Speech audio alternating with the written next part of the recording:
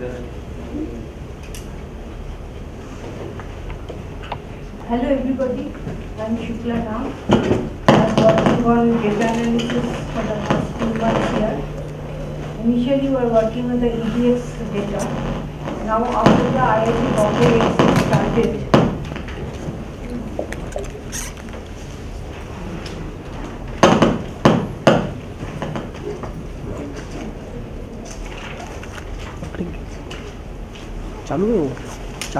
we have started working on IIT Bombay's data. Now, I hope that you know about the IIT Bombay's courses. I hope you know about the IIT Bombay's courses, that is what is going on now. We have been introduced to all those courses and ideas in the morning sessions. So I will today just as a for introductory talk, I will cover the basic concepts. I will talk about 2 or 3 things. One is the data, that is what kind of data we will be working on and what are the types of data. That will be my first topic.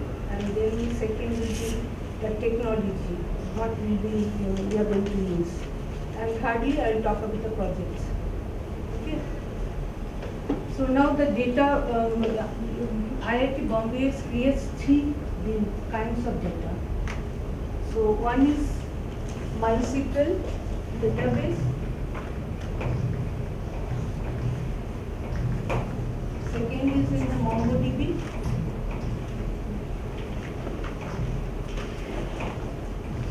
and third is the log files, which is generated in the server directory. Now, log files are normally very huge, and to deal with the log files, we will be using big data concept. Now, MySQL is having some data which are basically users' personal data, that is the student's personal data.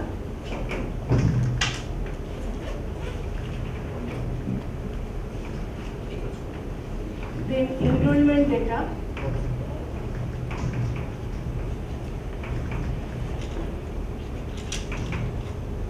And some summary data.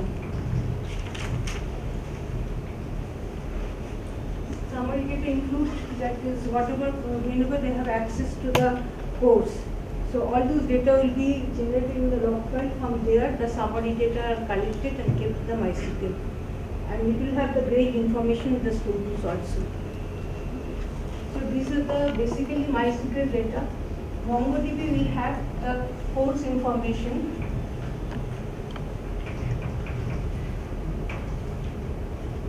That is, which are the courses which are offered by the IIT Bombay. Then each courses, what is the course structure, what are the course chapters or sessions, then what are the videos covered, then what are the problems, quizzes, all those information are kept in MongoDB. That is one kind of information. And second information is the forum data.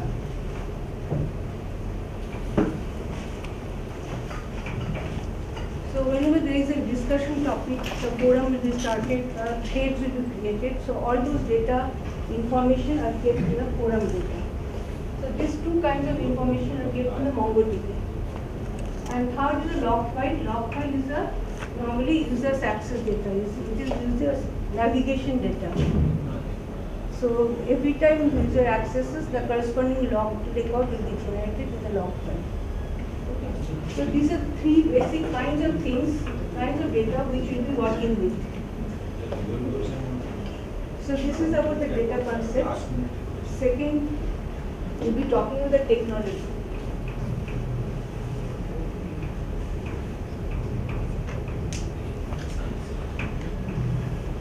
The technology which we'll be using is Python,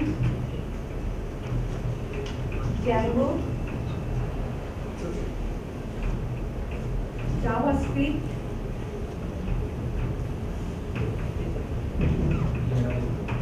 Java, then R data analysis. Have you heard of R data analysis? How many of you have heard of R data analysis? Have you worked on data in art data analysis? Or just have a concept of it? Just a concept. We'll be working on art data analysis. Then for the big data, we'll be taking Hadoop, file system, then Spark as a computing environment, which will work on the Hadoop. You must have heard of Spark also. Spark. Then lastly we'll work on Spark R, which is actually adaptation of Spark on R. So we'll be working on Spark R, and then we'll be working on a lot of visualization.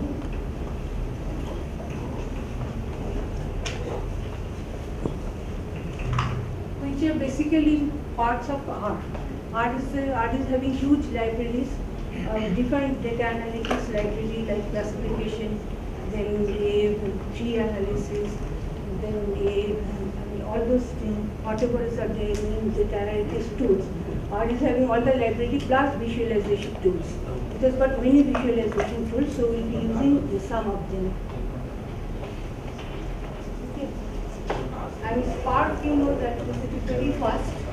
It is in-memory computation. That is, Hadoop is not a in-memory computation. It writes every time on the hard disk, and so it is slow basically. So Spark is very fast, and so is Spark R. So this is the technology which we'll be working on. Now I'll be talking about the projects. So we'll have 3 projects.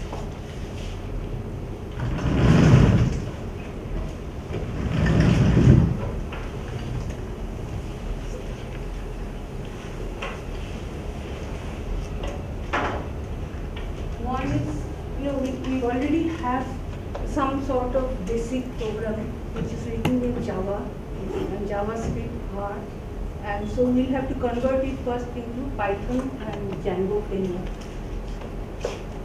So convert existing programs.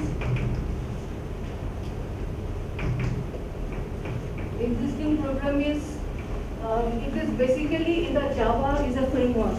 That is J2 is a framework. That is it uses servlet, JavaScript,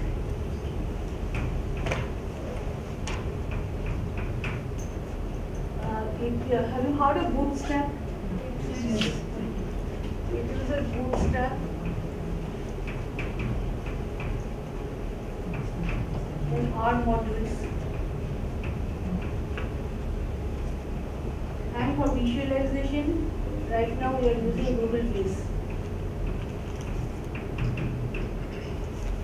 Okay, so these are all existing, so we have to convert it to the Python Django framework. Okay. So this is one project. Second is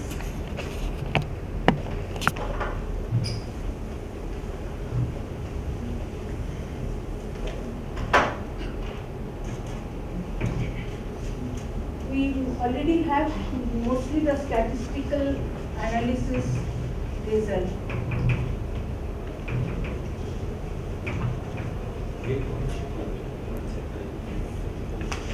Like that users' personal data, like gender-wise, then degree-wise,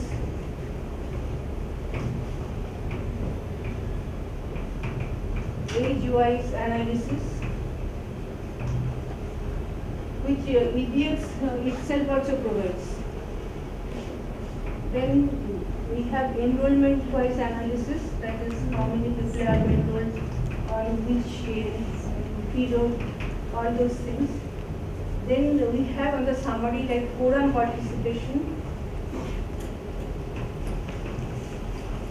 course interaction,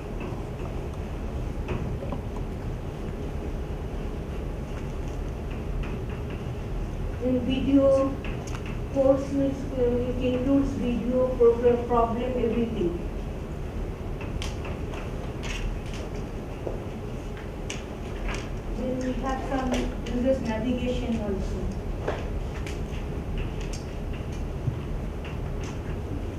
those are all mostly on the summary data. So what we have to do now, all the log files we have to consolidate, we have to create a Spark cluster and then put all the log data in the Spark cluster and run Spark R on that. So Spark uses RDD, that is resilient data distribution structure. So we'll be using RDD to create the data models. Okay. So this is, and then after this will be converting mainly to Python and Django framework. And after that we'll be having the log files that will distribute into our cluster. That is Spark we have to install on the cluster, Spark and Hadoop system, and then we have to distribute the log files and then work on those log files. Okay. So while working on the log files, we are thinking of doing some prediction analysis, prediction and recommendation system.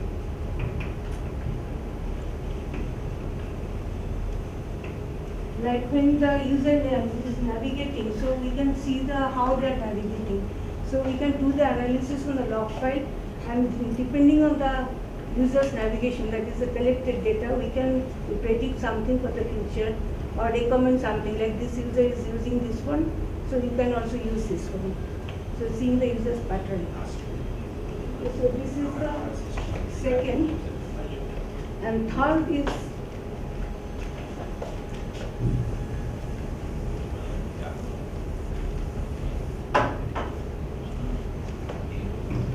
since we will be making our project futuristic, so we have to take care of any future analysis model which somebody can come up with. So that means we have to create, we have to give provision for dynamic creation of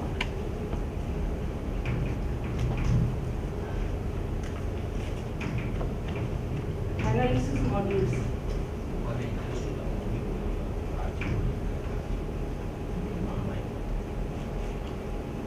Whenever one creates a new module, we will say that which are the parameters for that module, then which are the, whether it is going to create a visualization, like whether it will be creating HTML file or PNG file or image file or Excel file, whatever it is. So he has to indicate all those things and then indicate this model.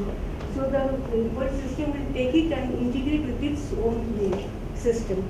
So in next time you can go to your menu and directly load that program and run it. So these are the three projects which we are talking about. Are those interesting?